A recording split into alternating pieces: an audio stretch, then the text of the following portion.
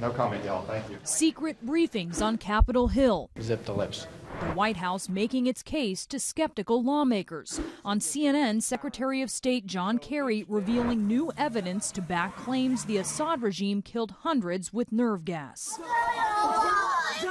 Blood and hair samples that have come to us has tested positive for signatures of sarin.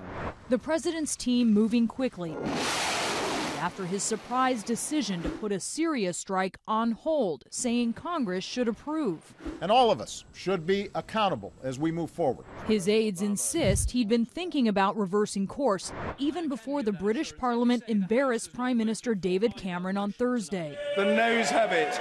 Friday, though, he sends Kerry out to argue for urgent action. What is the risk of doing nothing? Later that day, he signals second thoughts. Nobody ends up being more war-worthy than me.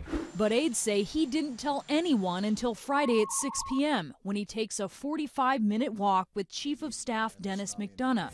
At 7, he tells his national security staff, sparking a heated debate. Saturday morning, he calls his top team to the Situation Room to finalize his plan, phones congressional leaders from the Oval Office to get them on board, then heads to the Rose Garden to stun the world.